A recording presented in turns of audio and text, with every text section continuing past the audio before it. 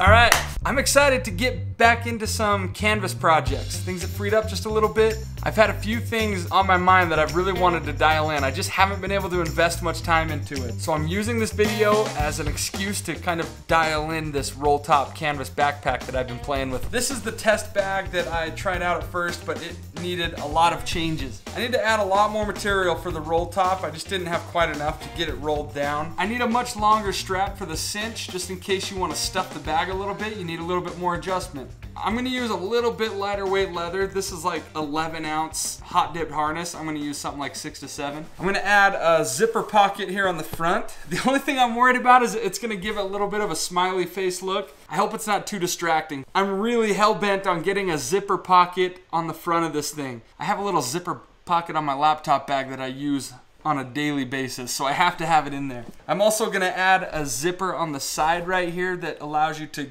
access the bag without doing the roll top every time. I'm gonna rivet the straps on the outside of the canvas this time. It'll just save me a ton of time on the sewing and putting this thing together. Oh, and the biggest thing, I'm gonna turn this thing into a backpack. So this is more of a tote style. I think it'll be more functional if we make this a backpack. So I'm gonna change up the backside just a little bit, and I won't be doing it in this natural color. This is not waxed. It's just like a duck cloth. But I've got this olive drab 16-ounce wax canvas that I'm going to use with the same color of leather. That's the combo. Woo! I've been working this pattern up all day on Illustrator. Some of these areas I'm doing a double fold with an overlap section so that I don't have to bind it. But most of the interior, I am gonna attempt to do some grosgrain binding on the inside. We'll see. Anyway, this stuff's all pretty boring, but I've been working on it all day and I don't want it to be forgotten. Normally, I would send this file into pdfplotting.com or our local printer, but I didn't have the time to wait and I need this pattern done tonight so I can come out and get working on it first thing in the morning. So instead, I'm just going to use the measurements as a reference from the screen and cut up the pattern manually. I knew I'd be making lots of changes to this pattern anyway, so it's probably best I didn't spend any money getting it printed. The whole pattern making process is usually calculated measurements combined with a lot of guessing and just winging it. I found this 16-ounce waxed canvas on Etsy of all places. I'll add the link in the description where I got it. It's actually tough to find a lot of sources for a variety of weights and colors in waxed canvas. But this stuff feels really nice, and if I decide to keep using 16-ounce, I'll probably keep ordering it here. There are so many similarly shaped pieces to this pattern, we're using some masking tape to label each piece. It definitely helps keep everything tidy and organized. We tried a few different cutting techniques, but Michael and I both felt like the rotary knife was the best tool for cutting the long straight edges of all the canvas pieces. I can definitely see myself picking up an electric round knife in the near future if we keep this stuff up. For the leather, I used some dies I already had made for the lash tabs. I even have a die for this backstrap base piece that's almost identical to what I needed here, but I wanted to spread out the straps a little bit, so we're just going to cut this piece by hand.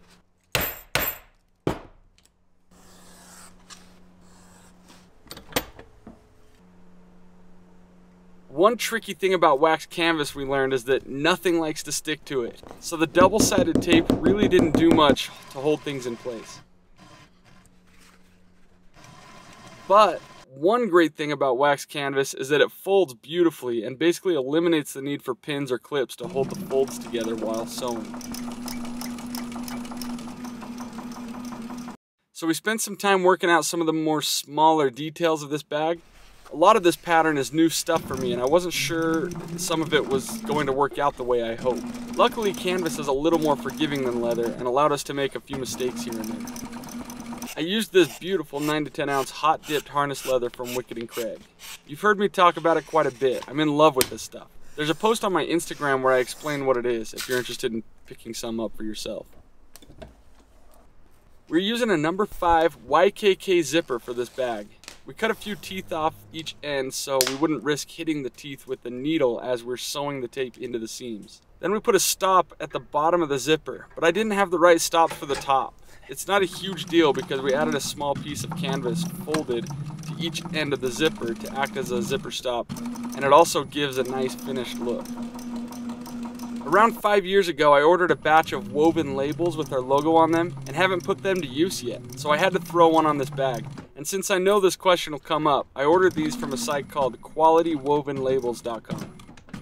Then I jumped over to our flatbed Juki for this part.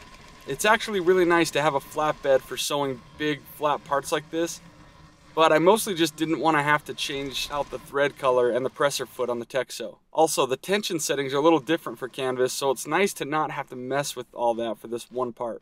And again, I don't want to bore you with all the details, but I always get asked about thread on every project. So for both the canvas and the leather bits, I'm using 92 bonded nylon that I buy from threadexchange.com. Okay, we hit somewhat of a snag. We're having some issues with the binding situation. I've had a lot of different thoughts about this. I think we could get away with binding just with other canvas, but then the raw edge looks pretty bad.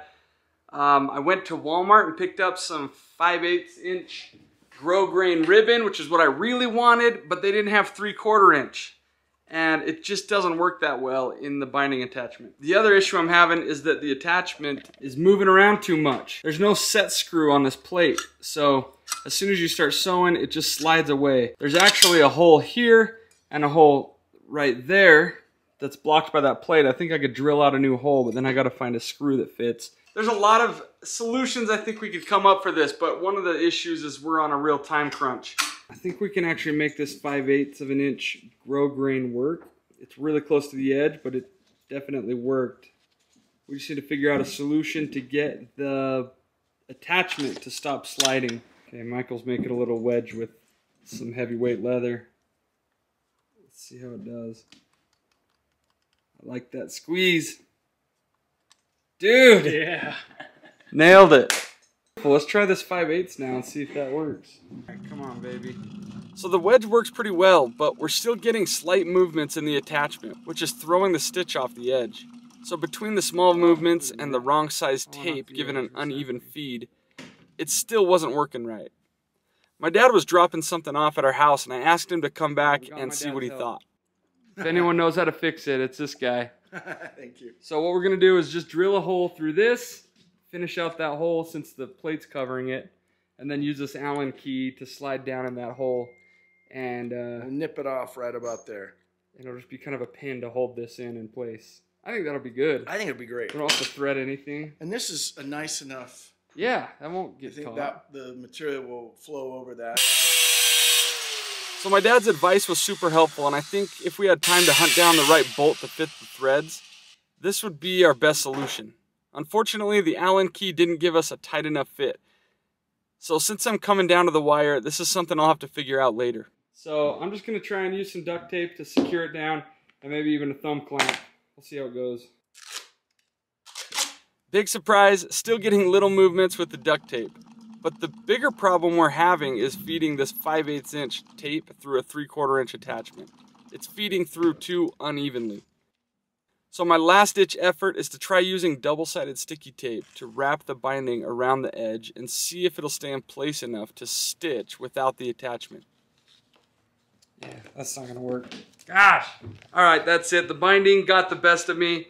I'm tired of trying to figure it out. And the attachment just kind of sucks. So I'm gonna look into getting an attachment for the Juki and seeing if we can get one that works better, or maybe even ordering a different one. Because I looked on Texel's website and they don't even sell that one anymore. So maybe it's because there's a better one for it. But we'll figure that out down the line. I don't want to stop this one project just because of that. And I'm thinking this is going to be a bag I test for myself anyway. So it's not for a customer. I'm just going to accept the fact that it's not going to have any binding and we'll just move on. It'll probably fray a little bit on the inside, but it's really the pattern that I'm testing. I want to make sure that the bag works. So the rest of this should be pretty smooth sailing. There are 4 long stitches down the sides that basically make up the body of the bag, as well as the bottom gusset panel. You'll see why later, but we learned it's really important to give yourself plenty of room with the stitch allowance. I'd say at least 1/2 inch, especially where you have lots of layers coming together.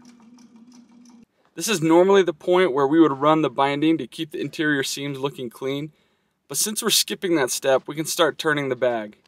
This 16-ounce waxed stuff is a lot harder to turn than it looks, but it's still 10 times easier than turning an all-leather bag.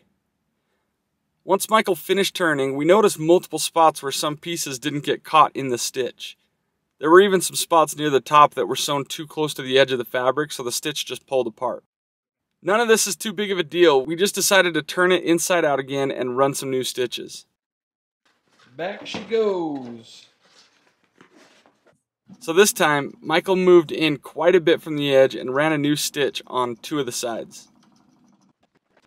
Unfortunately, there was still one small spot on the side pocket that didn't get caught in the stitch.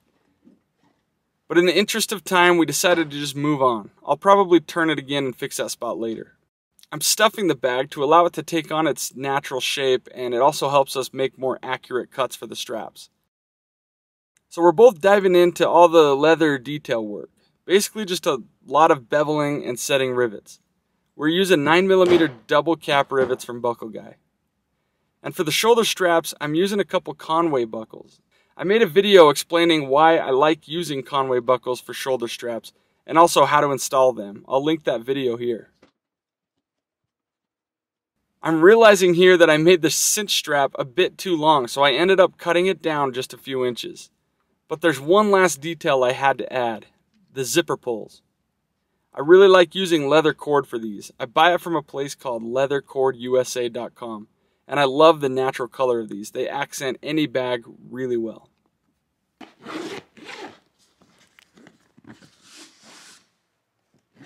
In hopes that you can get some value out of this as much as I do, I want to express some of the things that I learned through this. A lot of it was in just the kind of nitty-gritty details that I'm not sure I can put a finger on, but one of the main things I learned was that the canvas is probably a little bit too heavy. I went into this thinking I wanted the gnarliest, heaviest, waxed canvas I could find.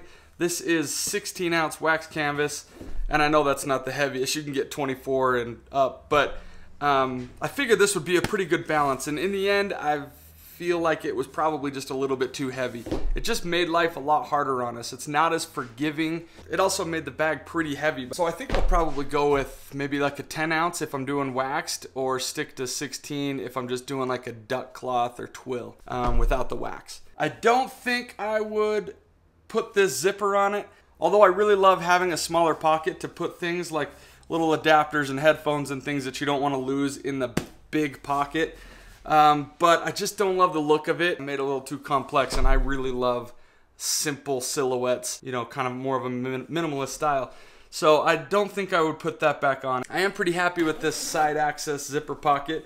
I feel like this is kind of a must for a roll top, because if I was using this for my regular laptop bag, there's no way I want to be unrolling this and using that buckle every single time. So with this, I could slide my laptop in there, you know, jacket, whatever, and have pretty quick access to it. So that was a big win. Overall, I feel like this was a really good jump into the fabric world for me, and I learned a lot throughout this build. I'm really happy with how this thing turned out. Honestly, I'm excited to just keep going and make more and keep at it. So I think the next canvas project we're gonna do is a duffel bag, which might even be a little bit simpler. Thank you guys for watching. This was a fun one. We'll see you on the next one. Bye.